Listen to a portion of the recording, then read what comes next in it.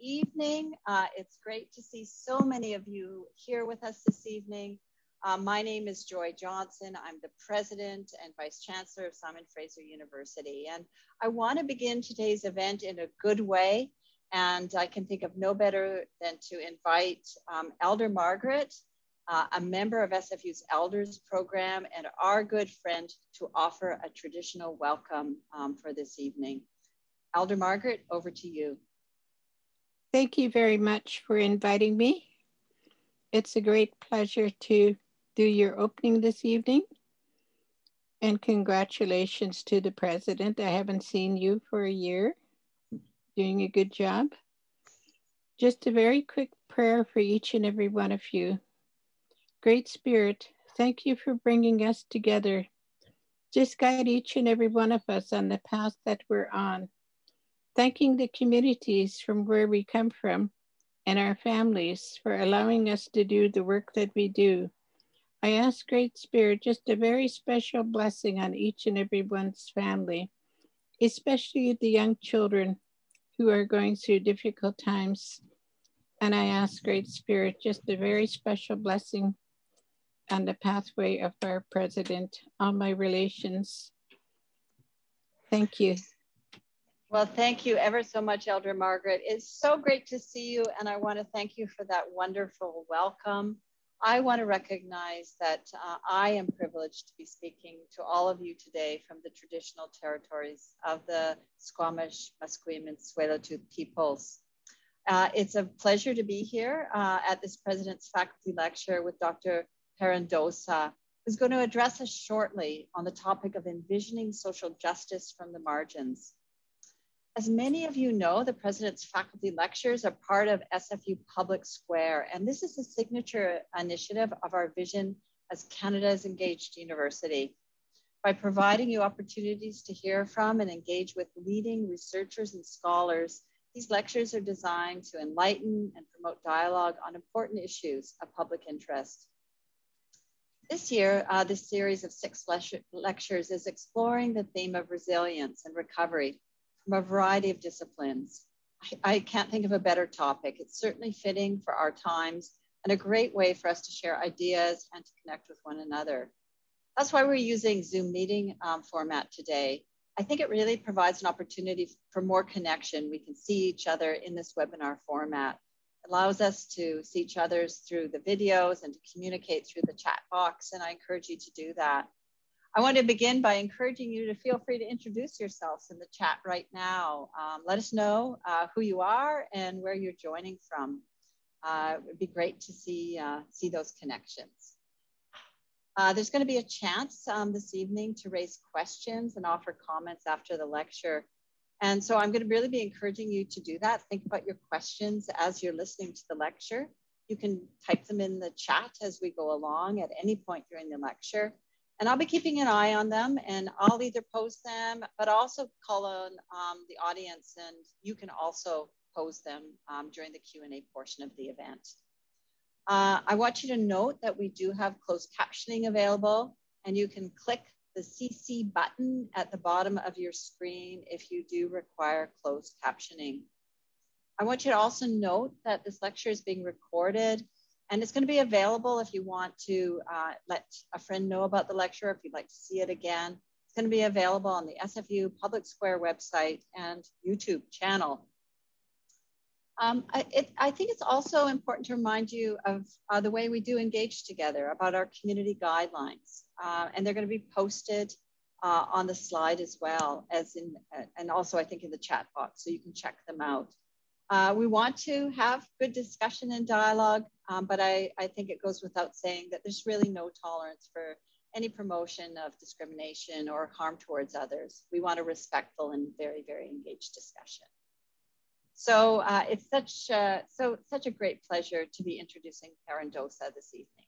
Dr. Parin Dossa is a professor of anthropology and associate member in the Department of Gender, Sexuality, and Women's Studies at SFU. Her teaching and research interests include migration and diaspora, gender, health, and social palliation, ethnographic methods, and structural violence in war and peace. Her work on Muslim women in the homelands and diaspora has been published in edited collections and scholarly journals. We're excited to have her here with us to talk about envisioning social justice from the margins. Please join me in welcoming Professor Dossa. Professor Dossa, over to you. Dr. Johnson, thank you for giving me the opportunity to talk about a subject that is dear to my heart. I also want to express my appreciation to the support staff for all the work that they have put in. And Elder Margaret, your prayers were very inspiring. Welcome all.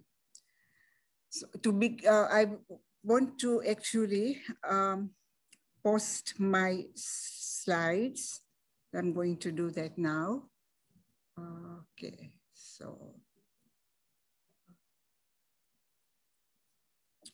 Share screen.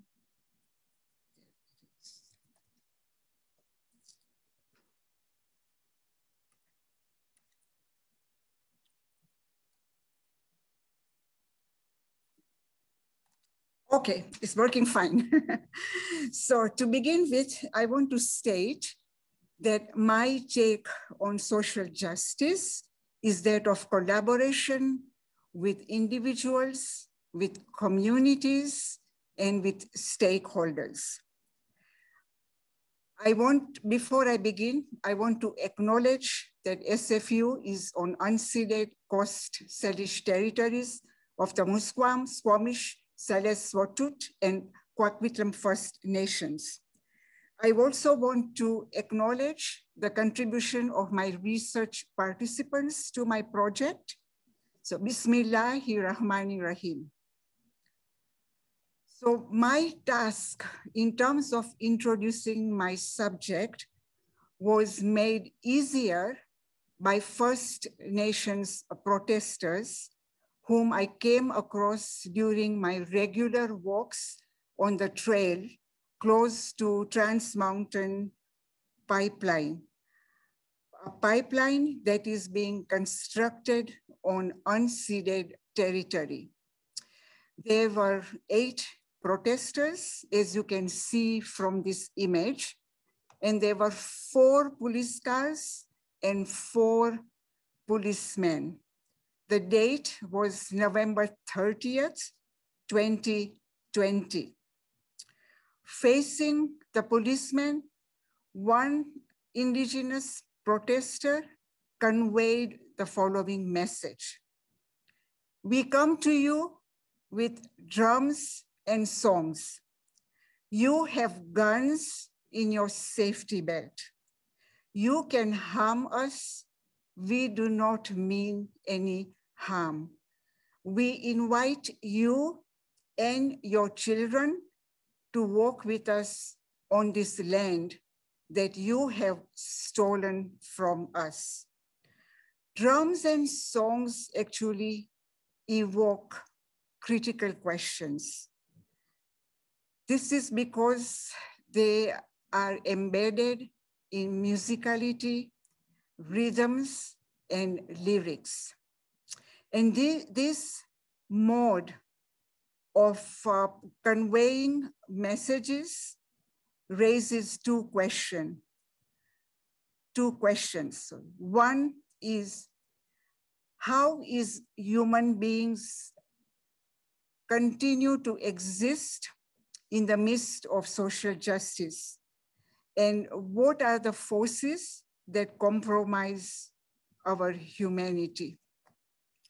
I would now like to turn to a second image. This is from my work on politics and poetics of migration. The image is that of an uprooted tree.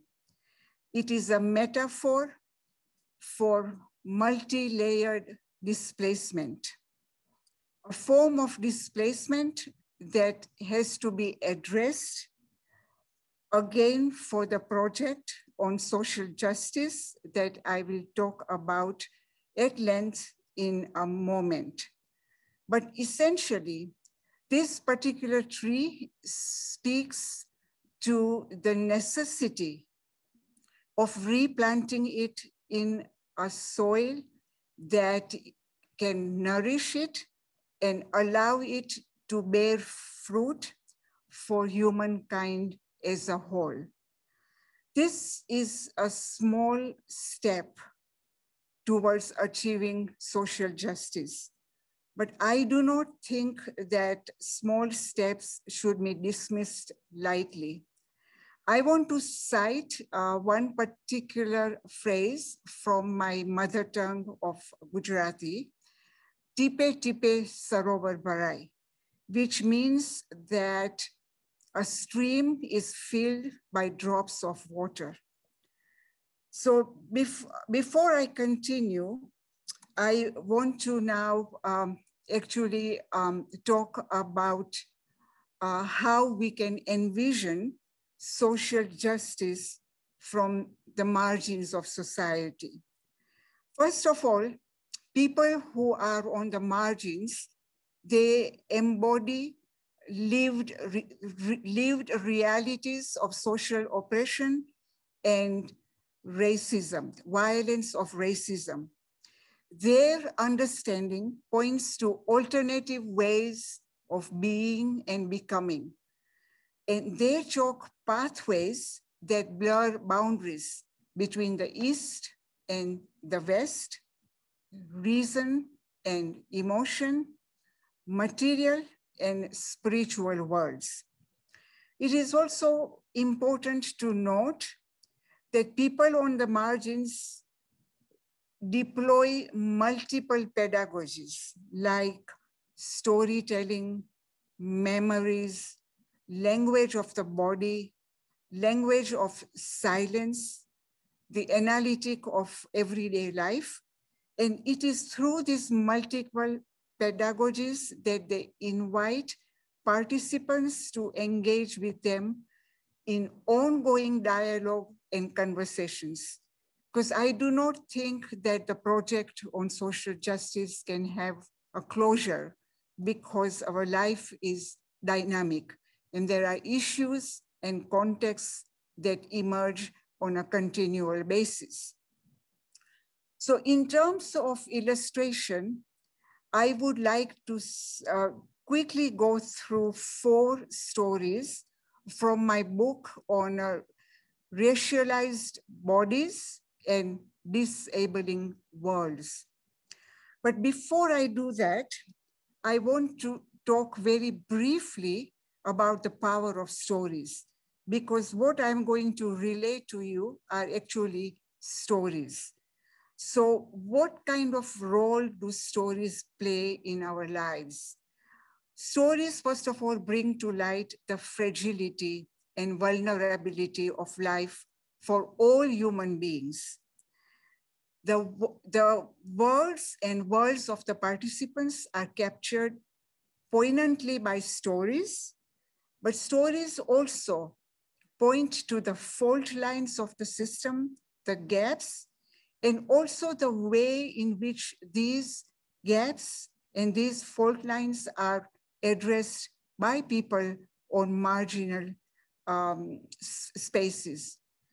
The metaphor that I think would serve to sum up what I have said is that of the tapestry. Now, the tapestry has single threads, and each thread represents a singular story. If all the threads come together, they lead to the constitution of the whole. So now let me just go through the 4 stories that I referred to earlier. The first story that I am going to share with you is that of Merun.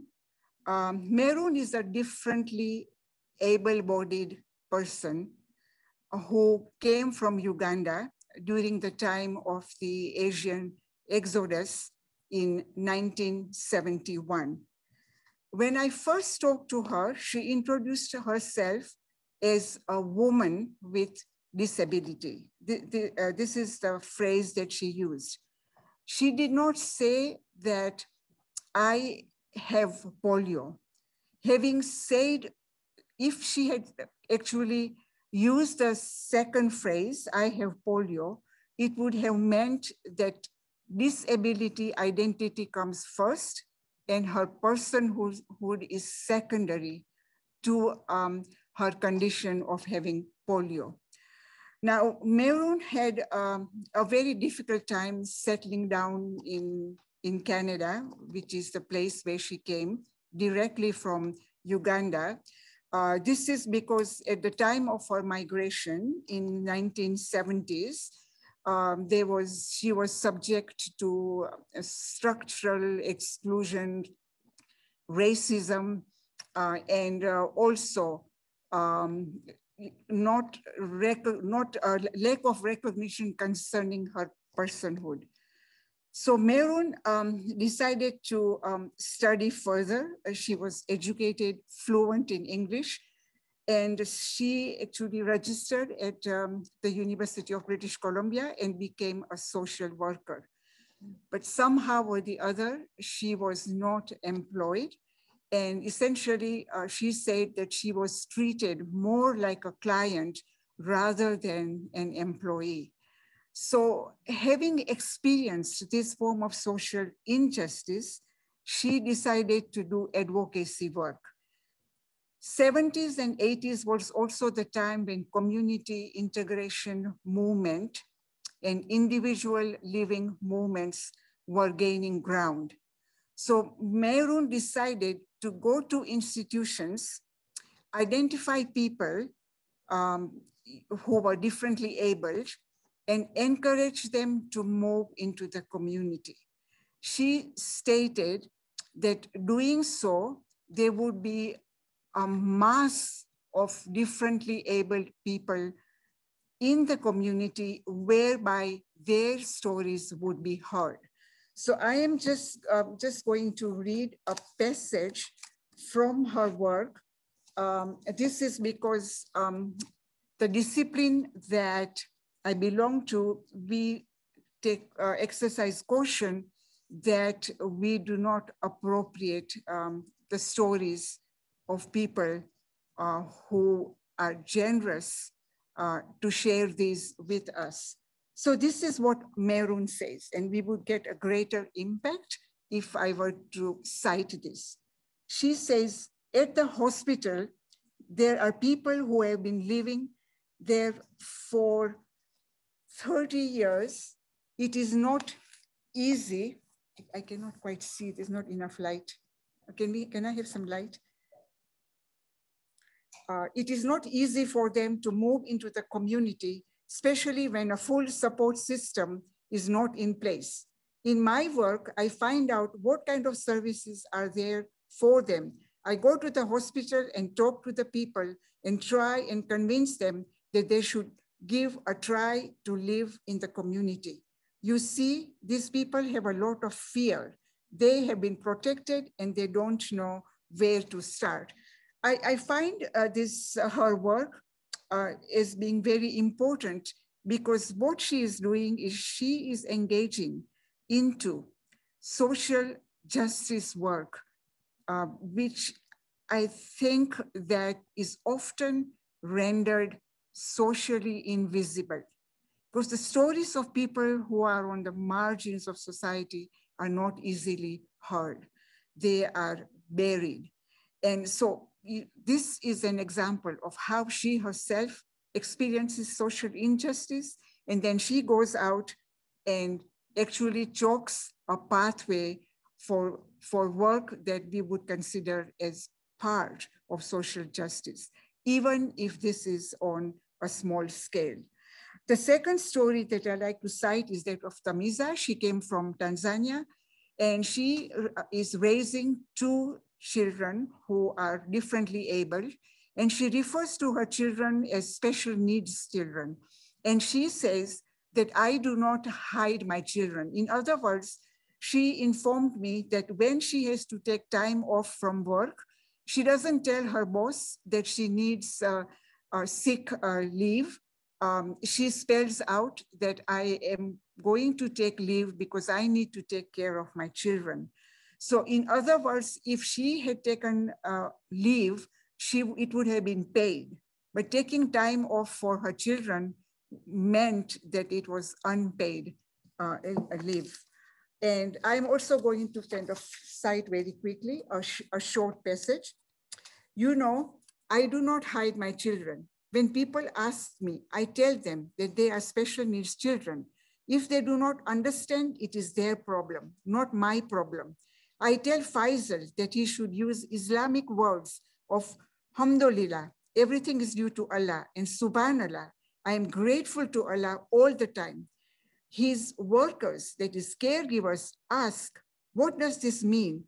And this way, they learn more about Islam. I found it very interesting and also very, I think it's very profound to note that within the space of an institution or a group home where her children reside, Tamiza's children are engaged in actually interrogating the commonplace narrative of Islam as being the other.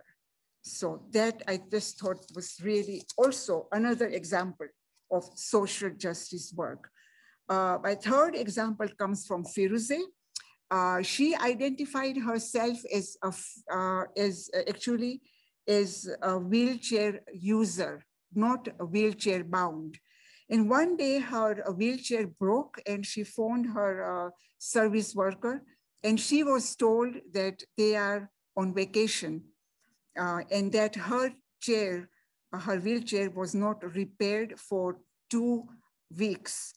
Firuze uses this incident to actually interrogate the script that people who are disabled do not contribute to society. She said, while my wheelchair was being under repair, I just sat on the sofa, and it prevented me from doing work that I would usually do, that is cook, clean, take care of my family. She has 3 children and a husband, and also attend English as second language classes. And so just a little, just a kind of short passage from here.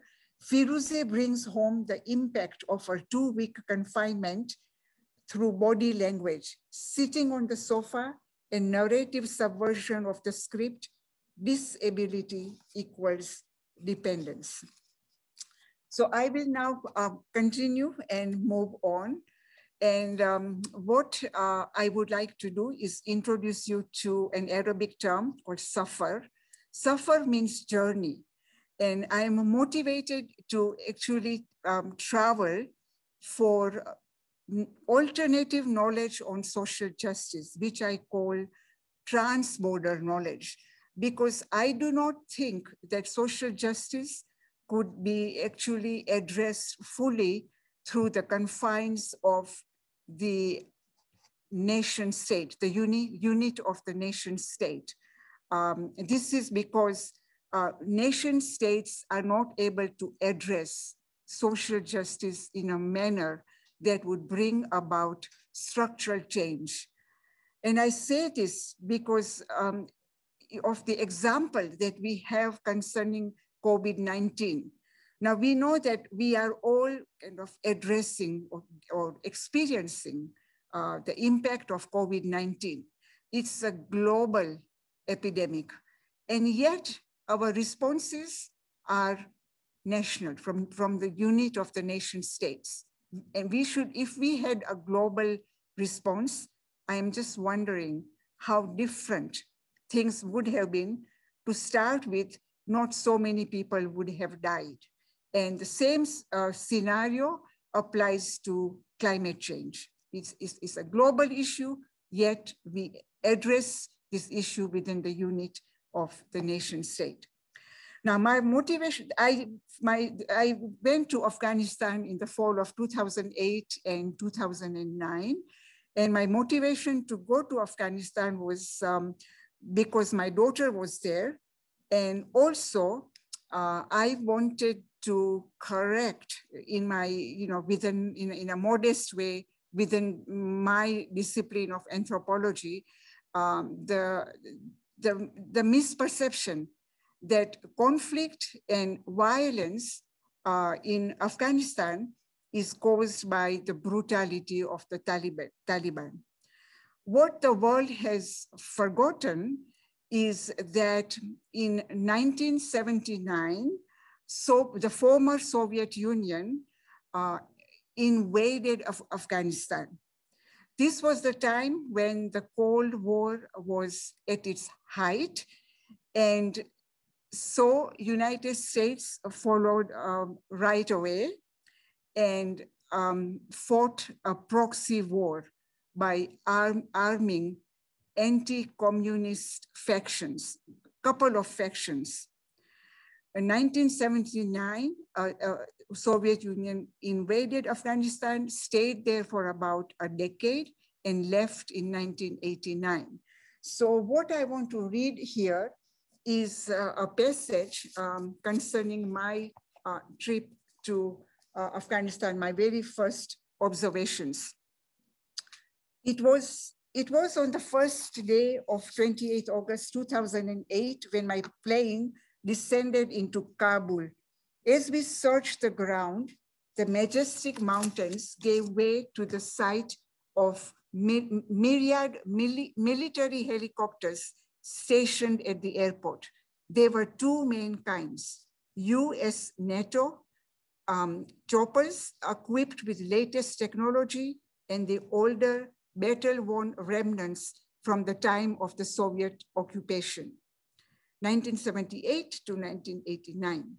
The helicopters served as a tangible reminder of the long-term and continuing violence that has plagued the people of Afghanistan. As I drove along the city streets accompanied by an armed guard, I observed military convoys speeding by while the rest of the traffic came to a halt. They, the foreign troops, had the right of way, as I found was the case with many things in the country. I wrote in my diary, this country is at war, but with whom? Surely over 100,000 US NATO troops would not have been deployed to fight the Taliban, these insurgents. Now, so if the world has entered into political amnesia, the women of Afghanistan remember, and they highlight the violence that has entered into the inner recesses of their lives. So briefly, I will just visit the story of one woman, Hamida. She and her family left for Iran, and then they were repatriated in 2001. And when she came back, their house was burnt, and they ended up living in a dingy place with one bedroom. So in these circumstances, her 3 children were traumatized. Her elder son left home. Her second son actually sniffs gasoline from a scarf. And her third daughter, she says, is experiencing mental health issues. So based on this narrative, what Hamida says is that day comes, night comes, but for me, it is always night. So essentially, she is conveying the message that this is the kind of injustice that we are plunged into owing to the superpowers' intervention into Afghanistan. Yet, and you know, as an anthropologist, as an ethnographer, I went into the homes of the women and met them a couple of times. And so yet I observed that she would get up early in the morning, say her salat, that is prayers, and washing herself with cold water, wujud, since hot water was not available. She cooked for her children, her husband, and then she and her husband went to work. They were totally exploited by the school director. And when she came back, she would prepare dinner and take care of family matters. So this is also an example of resilience, of survival. And this is what I learned from the women, that despite social justice having entered into the inner recesses of their lives, they also portrayed themselves as competent mothers, competent wives, competent daughters. So I just want to read one more passage from this book. And that is, if these women have taken the initiative to witness and remember their own stories, what then is our responsibility as researchers and readers? We cannot overemphasize the point that we ourselves may not have endured suffering. We study it. This is the reason why we need to witness and remember with them, not for them, a position that can lead to appropriation of their stories of suffering. But there was another script that came to light when I was in Afghanistan. And the script is that Afghanistan and Canada are related. And here by Canada, what I mean is superpowers. And so I'm going to show you some slides to illustrate this point. So what we have here is Afghanistan, and this is Canada. So there are two countries side by side, but they are considered to be far apart in terms of economics, in terms of politics, and socially and culturally. So let us continue. So here, in the first picture, we have the militarization of scenic Afghanistan. So you can see there is a US soldier there. And these are our scenic Canadian Rockies. Now, I was thinking that if there was no militarization in Afghanistan, one of the poorest countries in the world that still has military occupation after 18 years since the invasion of this country in 2001, they would also have had tourists. It's a beautiful, scenic country. So this is an area where we can actually connect and relate. This is, here we are having chai with the Afghan family. And I found it very, very interesting that despite the fact that they did not have a lot to share because of violence and war, they still had a spread for us. And so instead of having, nuts and cashew nuts and almonds and other kinds of nuts, they would put chickpeas, but at least there was a serving. Instead of a variety of vegetables, they had apples and bananas, whatever they could get.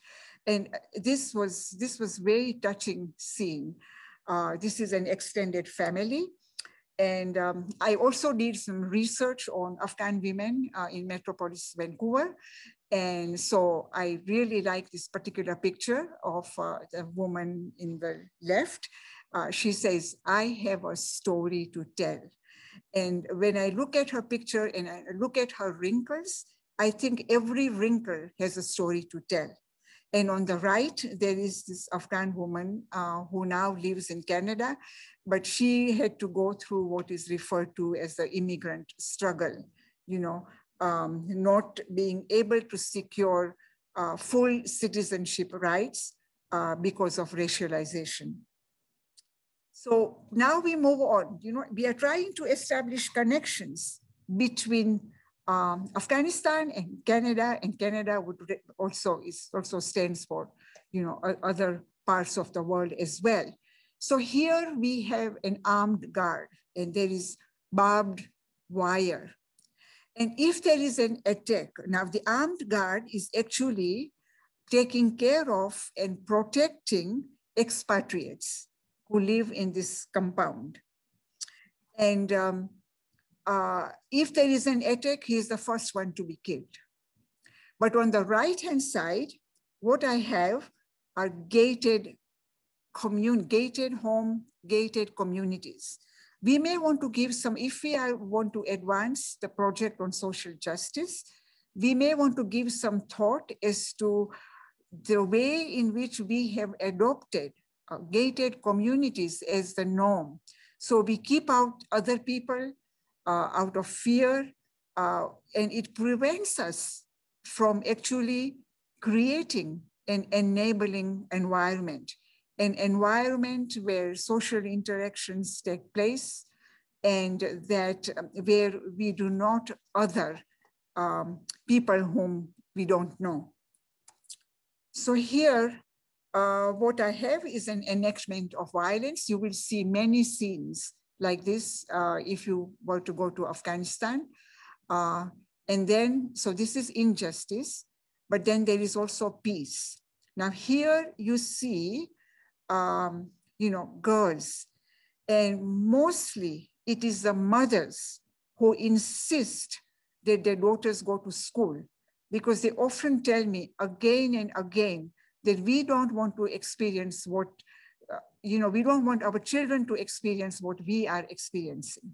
So here again, it shows that, injustice and justice are intertwined from the point of view of the way in which marginalized people suggest pathways for justice. So before I continue, I just want to read a passage here that I wrote. Here we have an example of how knowledge on social justice is generated from struggles and aspirations of people on margins of society. Not to take any action is not an option. This understanding compels us to be ethically and politically present. It requires us to observe, to listen, and learn from their actions and words, compelling us to think from a different place. Jalaluddin Rumi, a Persian poet, said the following: "Speak a new language and the world will be a new one." Okay, so my next stop then was India. Now, I went to Porbandar, Gujarat, and this is because Gujarati is my mother tongue, and Gujarat is the homeland of my ancestors. I wanted to do some research here because of my understanding that the Muslim community has been disenfranchised. And one cannot overlook the colonial legacy because when the British ruled India from 1858 to 1947, they actually favored the Hindu community, and the disenfranchisement of Muslim community began at that time. When India got independence in 1947, the disenfranchised status of Muslim community did not change, although it's a minority community. It's only 10% of the population. In Porbandar, where I did my research, there are about 300,000 people, out of which 10% are Muslims. So what we see here are two pictures. So you see here is a kitchen, but if you look at the background, you can see that it's in need of repairs. It's the same here. This is the street, and it has just been left, as is for generations. This is an example of disenfranchisement.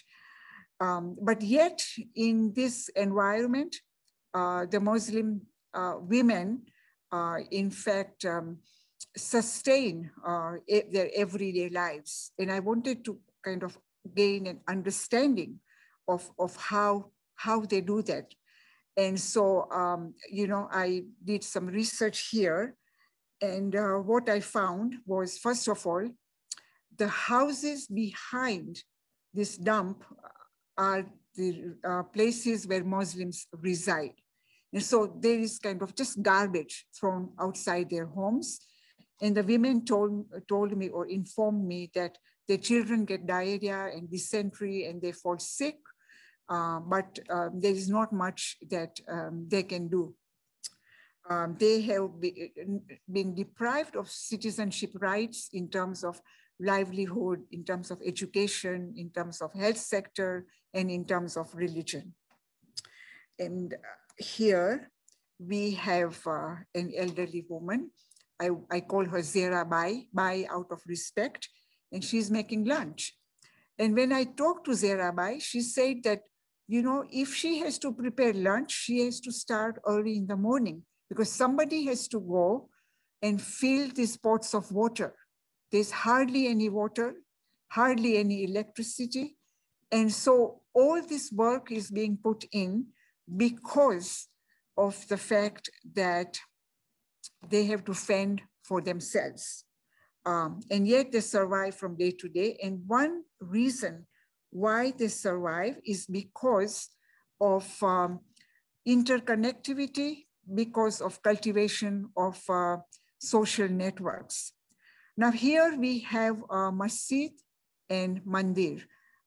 This is the temple and the mosque. And these are from Porbandar. I took these pictures. And I just thought that how different the world would be if they were to engage metaphorically right now into a conversation. If the temple, there are lots of temples, there are lots of mosques, because you know Porbandar has a history like in the rest of India. And how different the world would be if they engaged into conversation and see how they can learn from each other's repertoire of traditions, of knowledge, of wisdom. So I found that, you know, the way in which Muslim women survived is coming together. Here are 4 women who are weaving fishing nets because Porbandar actually is a port. And so they do piecemeal work. And we all know that piecemeal work actually brings about very little money. But yet it is their daily intake of a budget that would allow them to have meals. So another scenario that I came across over and over again is how women were learning how to do embroidery or sewing, because this is what was available to them, you know. And you can see in the background, again, these places are in need of repair. So it tells a story of its own. So here, embroidery, but on the right-hand side, I found it very interesting. What some women do to survive is they would purchase a huge bag of chips, huge bag of rice, huge bag of even charcoal. Then they would divide it into small packages for sale. And this way, they would get not a large amount of money, a little bit of money that would allow them to purchase their everyday meals. Okay, so this one is a young female vendor. This is her father, and he invited me to take the picture. And he essentially said that, you know, my daughter just stays here from morning to evening, and whatever little money that we make is what we have. So, you know, in terms of how we survive and we kind of continue with our lives. But then in Gujarati, one woman told me that this is our lato, this is my lato, this is our lato. Lato means this is my place, because this is where we have grown up, this is where our ancestors have lived. And she said in Gujarati that amara lataમાં તો અમે રહેવાના છીએ, પણ અમને વ્યાધિ થાય છે કે અમારા બચ્ચાનું શું થશે. Because what they are saying is that, okay, we will continue to stay here, we don't have anywhere to go, but we are worried about our children. What will happen to them? And so she left me with a question mark. She didn't have any suggestions, and except for women to work together.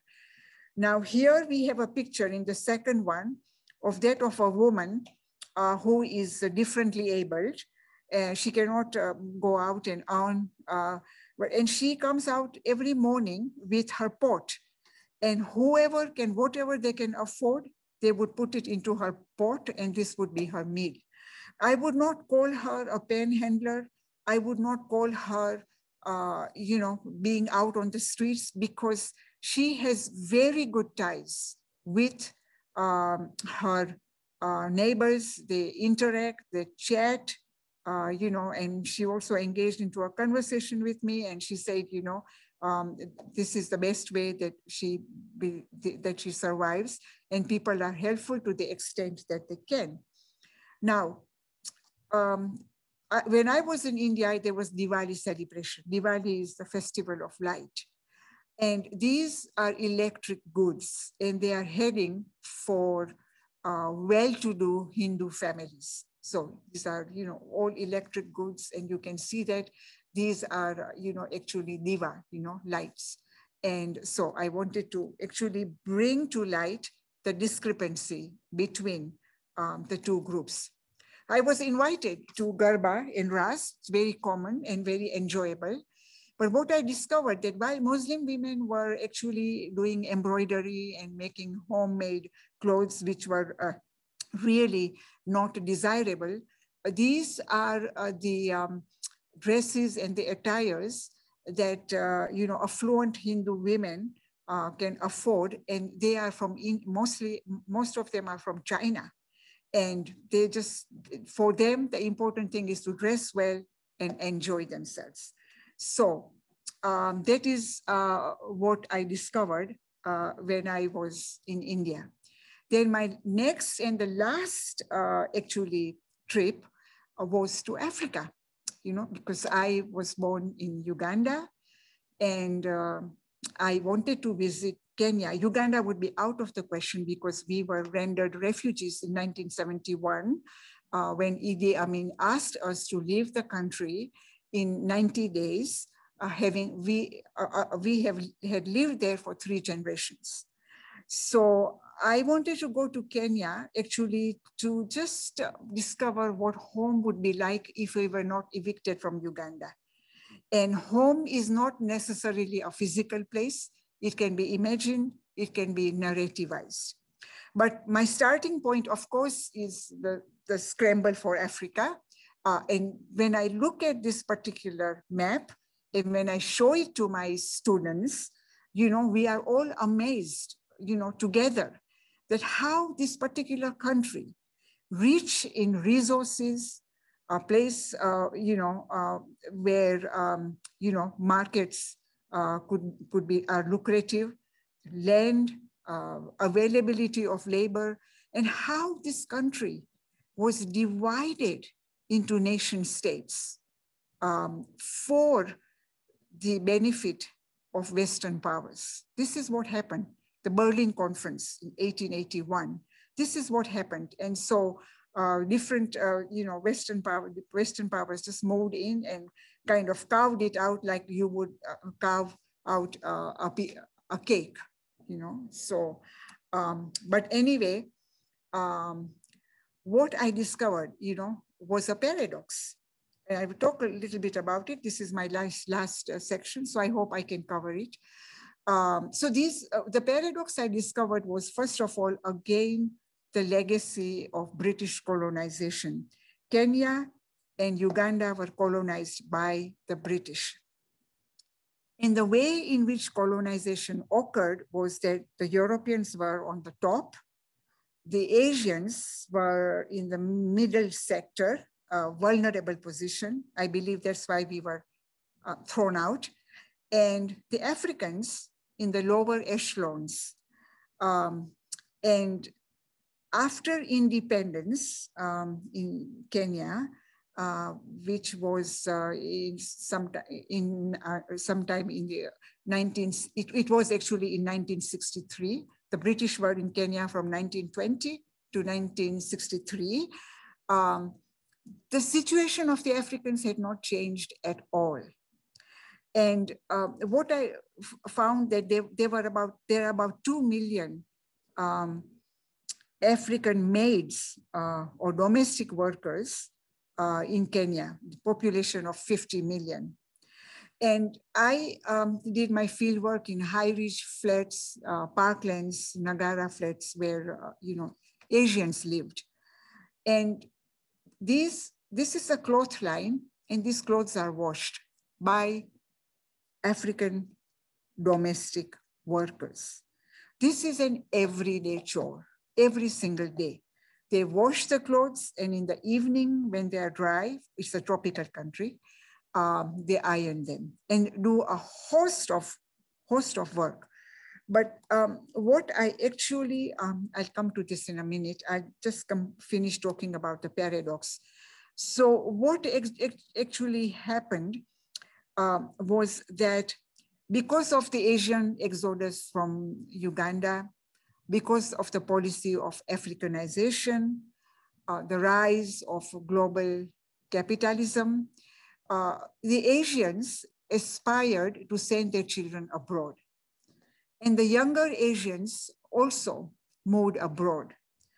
But in some cases, not all cases, the elderly were left behind. And they were taken care of by African who were formerly maids. Now they became caregivers. They engaged into elder care. And when this happened, and I said not in all cases, they served these Asian elderly with loyalty, with warmth, and what is referred to as fictive kinship. Bourdieu refers to this as practical kinship, for practical reasons. But it was beyond that. They were emotional ties. And these elderly people also felt very isolated because they were also cut off from their families. Families went abroad, although they came to visit, but it was not the same thing. So I want to give you an example from Sarah Lam's work.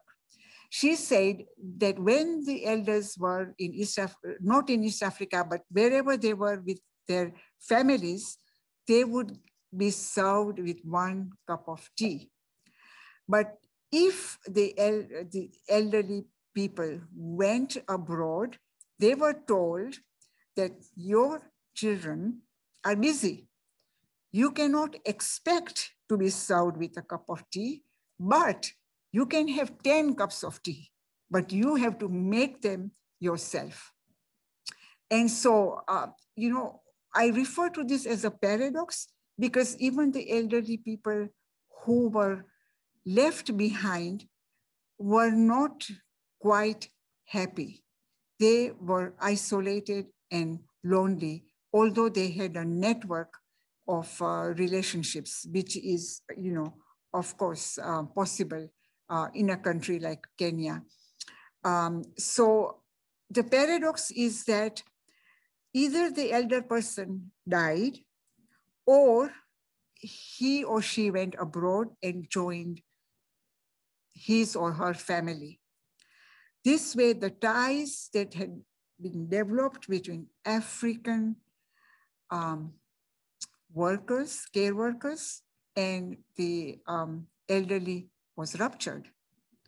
And so this is a paradox because here are two groups, both come together because they are both subject to suffering of different kinds, and yet then they break apart.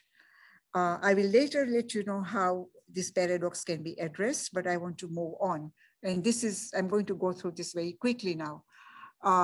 This is the Maasai market, and once a week, the Maasai, they come from far, they bring their, arts and crafts and, Maasai clothing, and they sell these goods to tourists.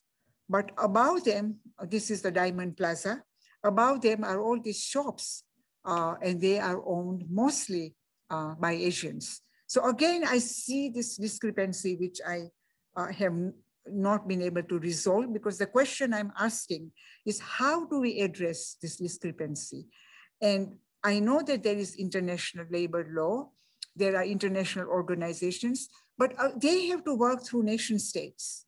They themselves cannot act independently.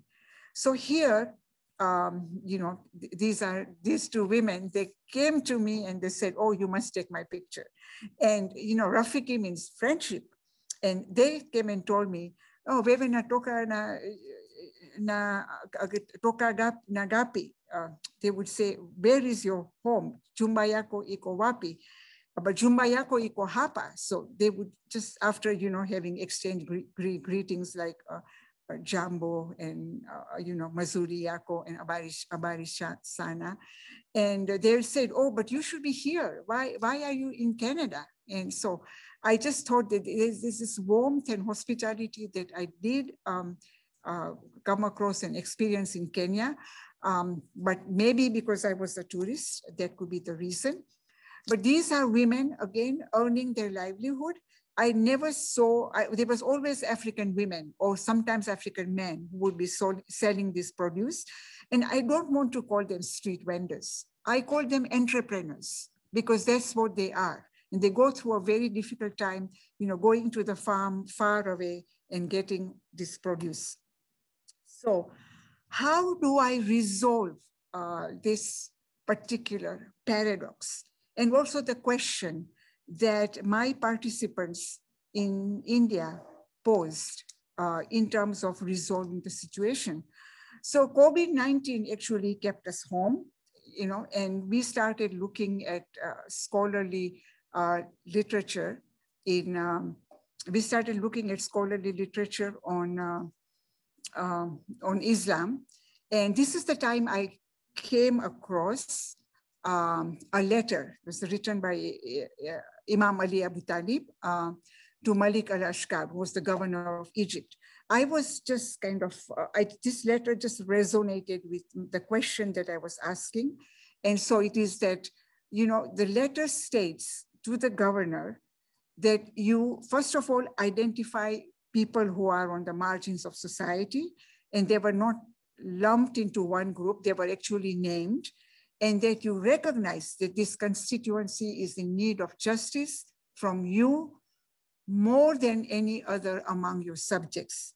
Sit with them in a public assembly with all due humility before God, and this setting will give them the opportunity to speak in an uninhibited manner, free from the intervention of officers. So the only question I'm asking is that 1,400 years have passed, and since this letter was written, and we are still struggling with how to institute social justice.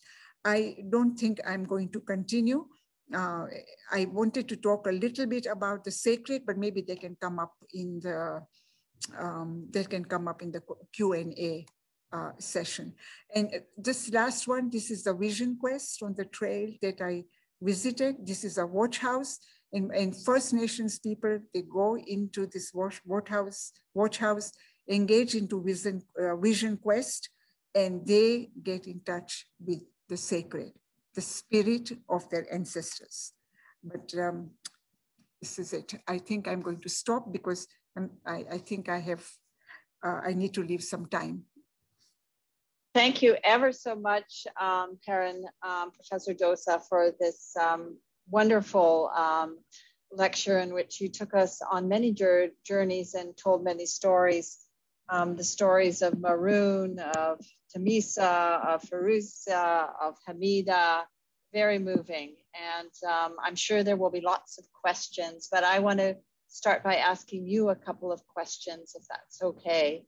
Let me first ask you a little bit about social justice, and you know, advancing equity, diversity, and inclusion is a priority for us at SFU, and just I'm wondering about how your learnings and the findings from your research can help inform our institutions, particularly academic institutions, to think about alternative strategies to address matters of justice. How can traditions at the margins that you spoke of really help to inform our own thinking within the university? Right. I commend SFU for the initiative that has been taken. I think it's a very important and, you know, necessary step. My response would be what I tell my students. I tell my students that if you want to engage into justice work, the first thing you need to do is first look at your own traditions, the repertoire of knowledge and wisdom that's embedded in your traditions, and bring this forward so that we do not just end up just circling around normative discourses, normative acts of practices without kind of shifting the boundaries. So we need to kind of expand our boundaries and include the traditions of racialized minorities who I think have a lot to offer. And this is the spirit in which I shared Imam Ali's letter to his governor. Not that I want to be parochial and say this is the only source that we can tap into for insights on social justice. In my book on social palliation, I make an argument for deep level conversations where traditions and sacred repertoire and sacred understanding of our traditions would play a very important role and would complement the work that is done in academic institutions. Thank you for that. I do want to let those who are listening this evening encourage you to put a question in the chat. I'll also check out the participant list to see if anybody has their hands up from time to time. So if you'd like to pose a question, you're welcome to do that as well. And I've got a series of questions, but I also keep an eye on the chat as we move forward. There was one very specific question, Professor Dossa, that I'd love you to comment on. And it was really about the methodology for your work, about, I guess, two questions kind of together about the method and the approach. One was about how many informants or subjects, participants did you work with in each one of these settings? Just trying, I think, to understand that. And a little bit about the ethical challenges. How does one approach doing this work, particularly in global settings? I think that would be helpful. I think these are very important questions. As an ethnographer, we employ multiple methods: participant observations, formal interviews, conversations, and also stories, memories. And we also look at the language of the body, the language of silence. So I think through these multiple pedagogies, I was able to acquire some understanding of how the women that I worked with were engaged in social justice work. And in terms of numbers, well, I would say large number of my participants actually come from Metropolis, Vancouver, where I have done the most work. In India and other places, I would say the participants were about average 30 participants. Mm-hmm.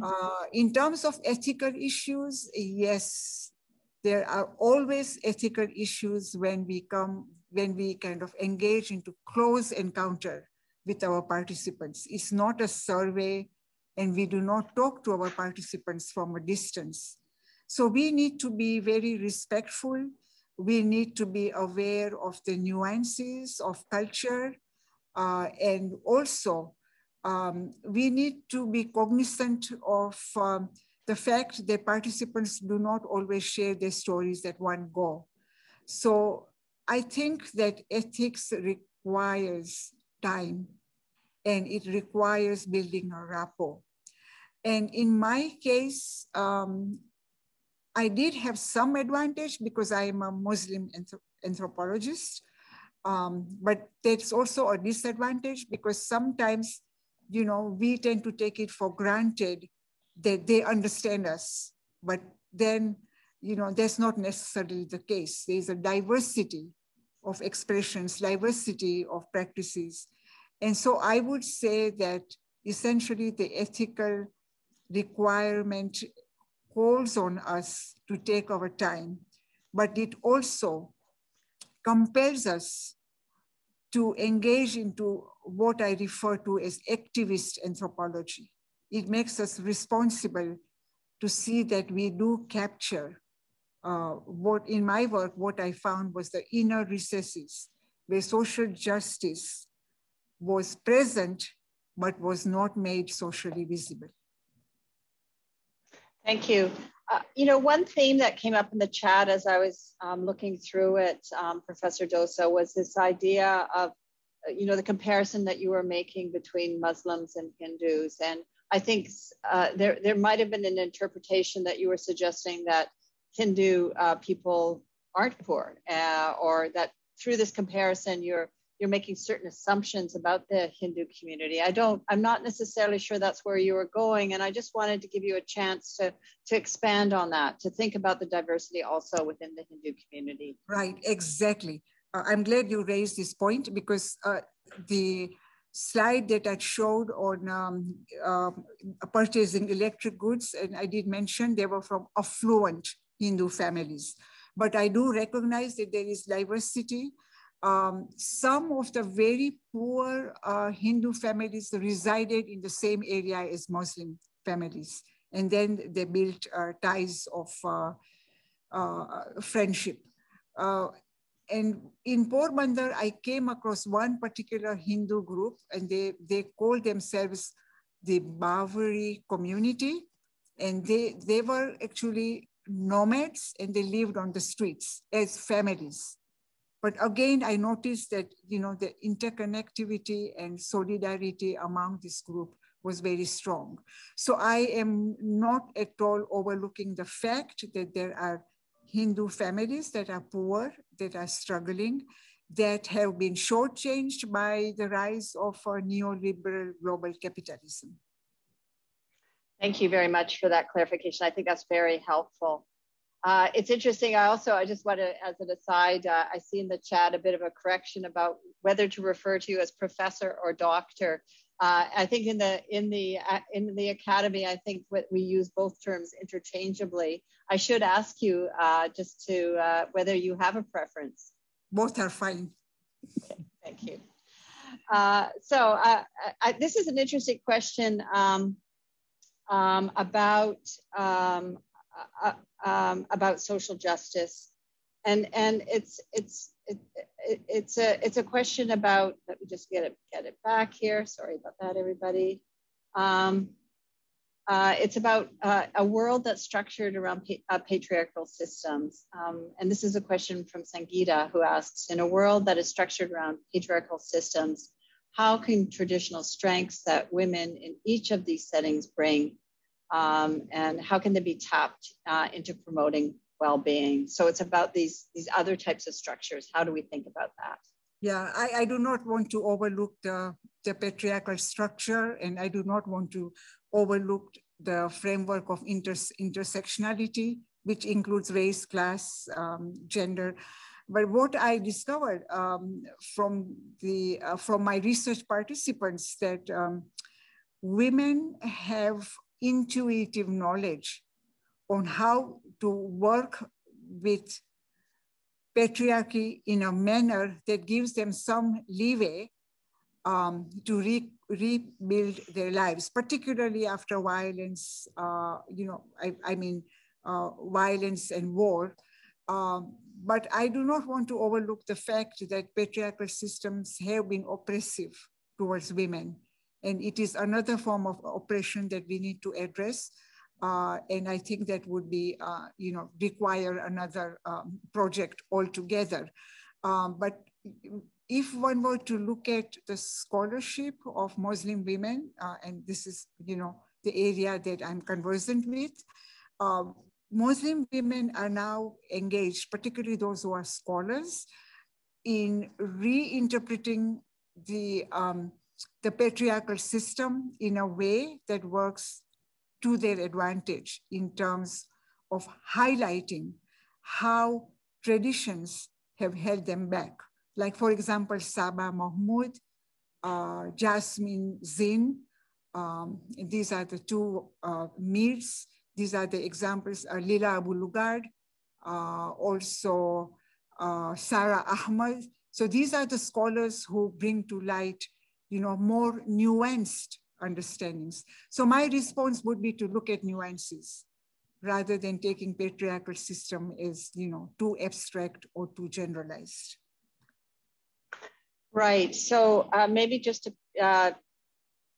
pick up on that a little bit more, there's a question here about the fact that you focus on agency, and is it possible for you to explain more about the structures that really are affecting, let me just get this question right.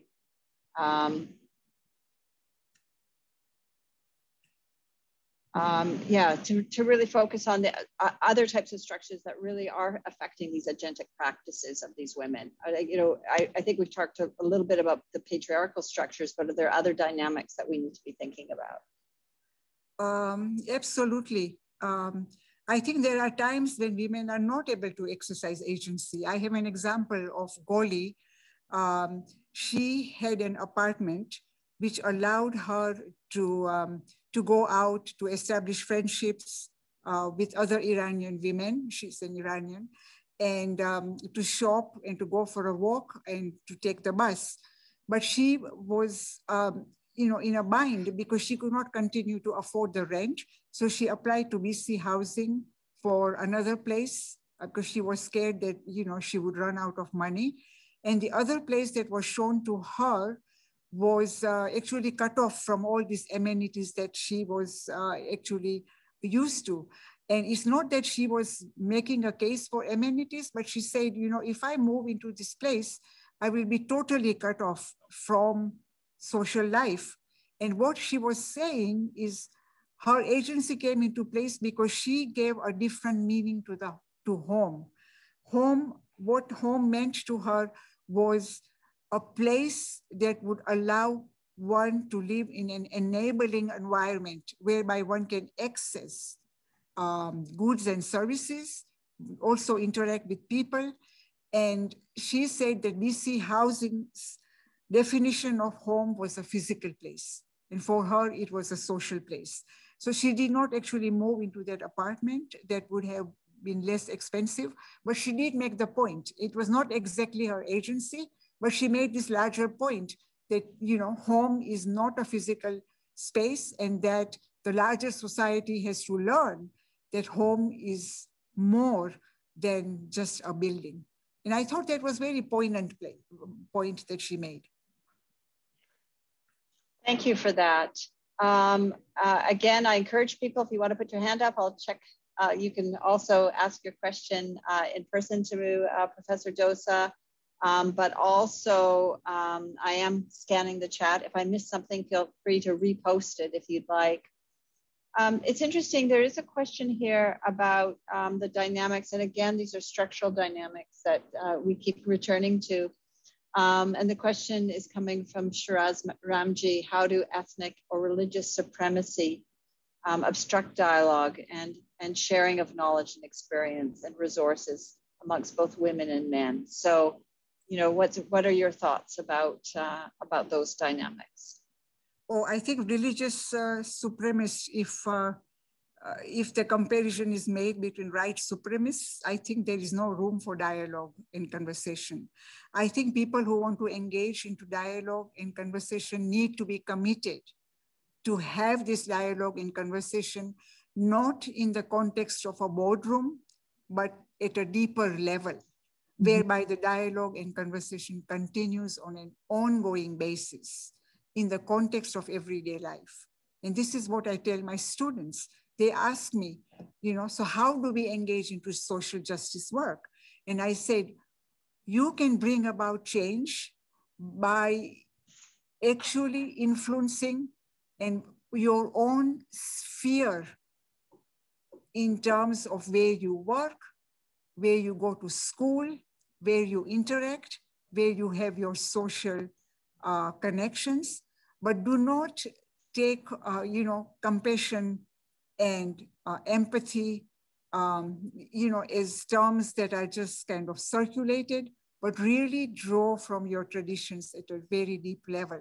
And by traditions, I mean drawing upon alternative pedagogies that I talked about earlier in terms of poetics, in terms of musicality. And I have quotations, but I didn't I didn't cite them because we are running out of time.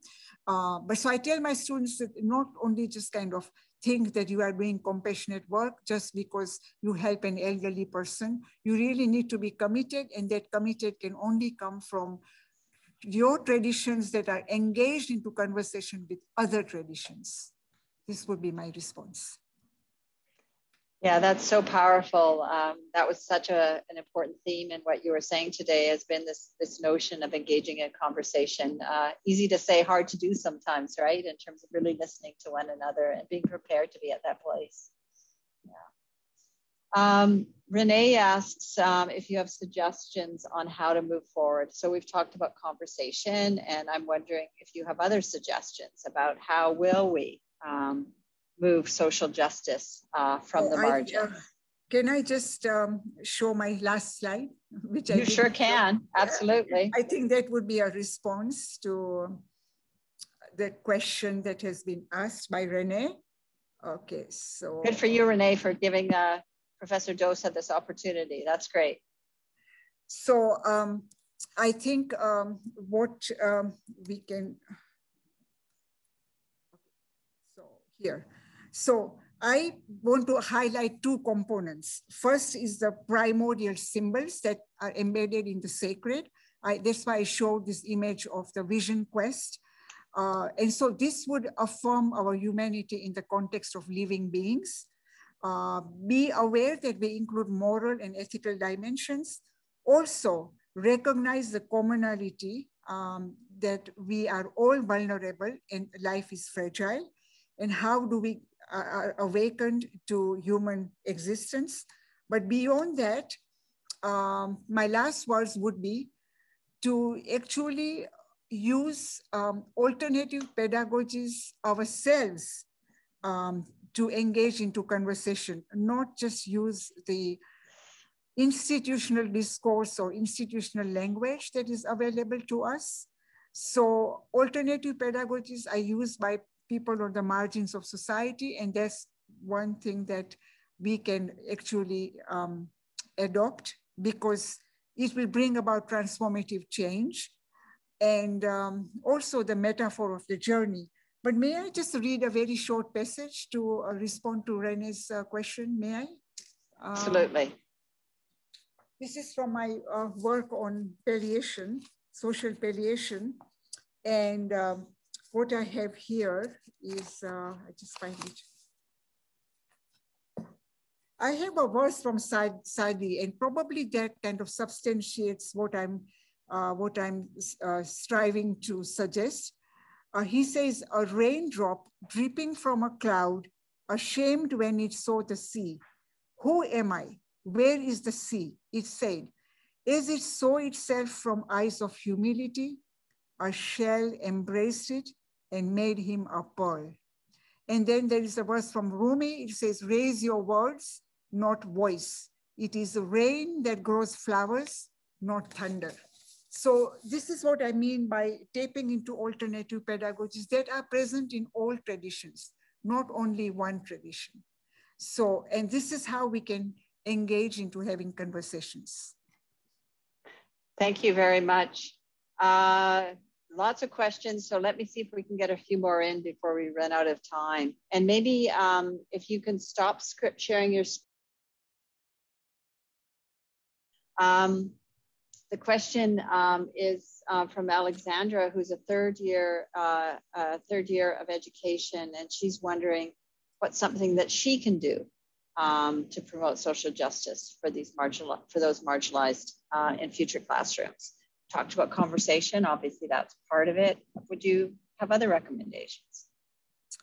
Well, I guess in my class, I use the example of the planet Earth, and I say, well, it's a small planet among galaxies. So make the students aware that there are other universes, and that the question that arises for consideration is, how come that we cannot get along together in this small planet? And how come that we are so cruel and unkind to others? But what I would do in my classroom is make students just write about their traditions, I'm convinced, from my research that traditions help us to establish connections, engage into conversations, and make us obliged to take action.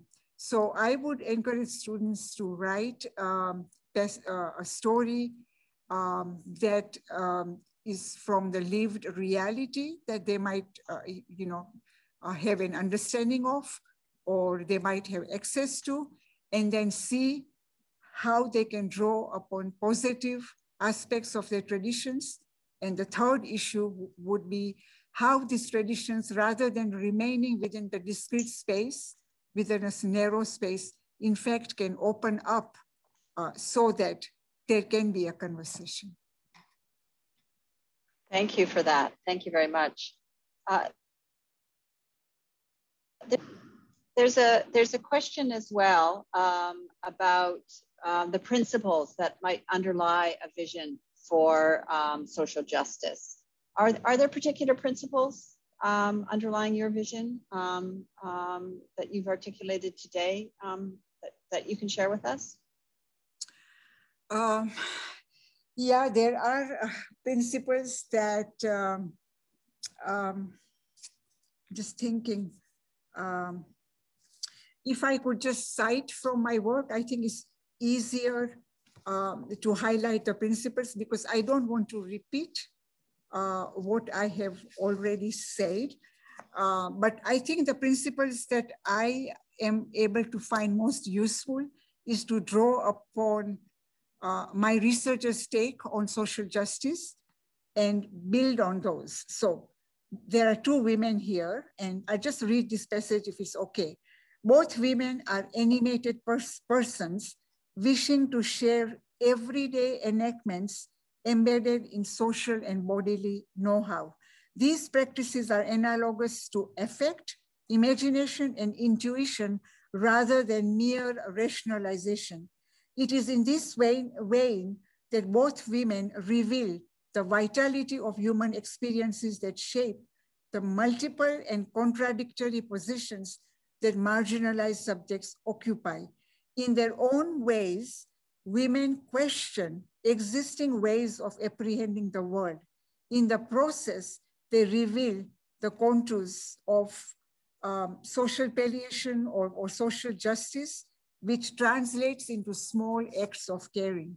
So I would say my starting point would be small acts of caring rather than grand projects, because grand projects can be complemented with everyday life situations where we are positioned to act.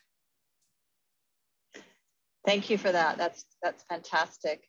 I'm wondering, as we close, if you have any, if people wanted to push their thinking a little bit more, if you'd have any recommendations for things that we should read, or to push us forward to think more about social justice, and particularly social justice from the margins. What would you recommend?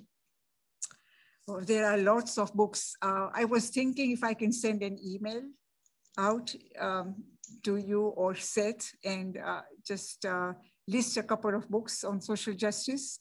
I think it would not be fair to just cite one or two authors, but there is one particular author that comes to mind, and this is Lila Abu Lugard, and her book is entitled, Do Muslim Women Need to Be Saved?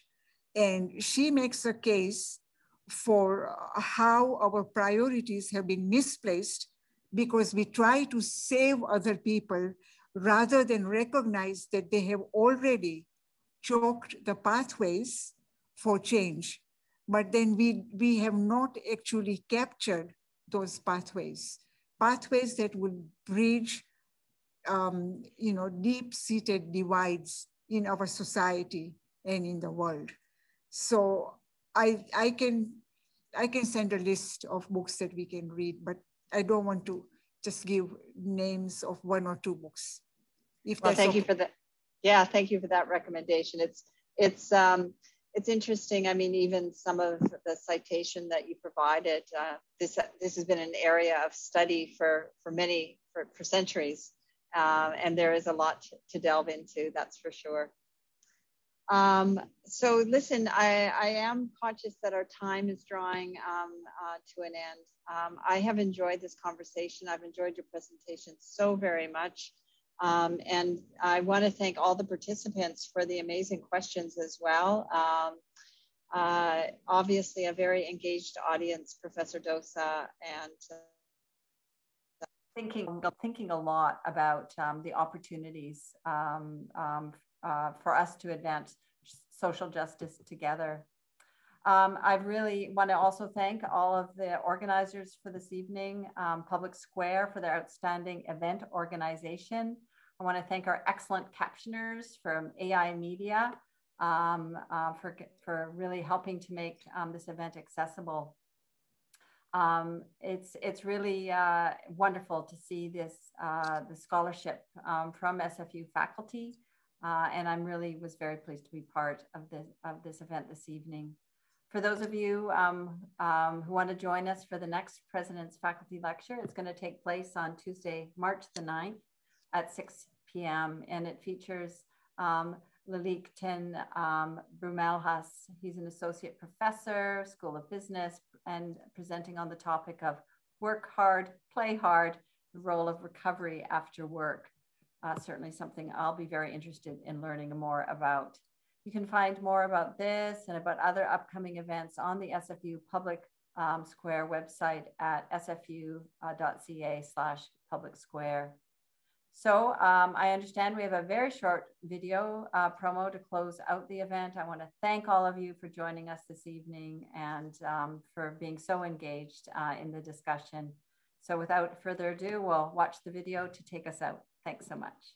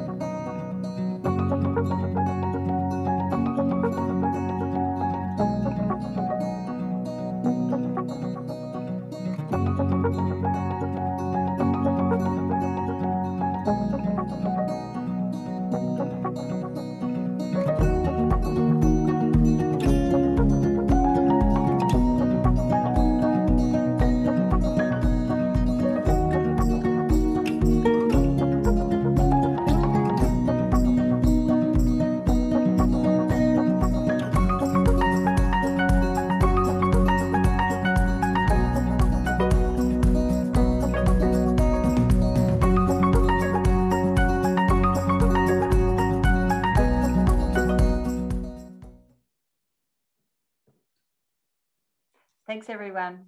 Have a good night.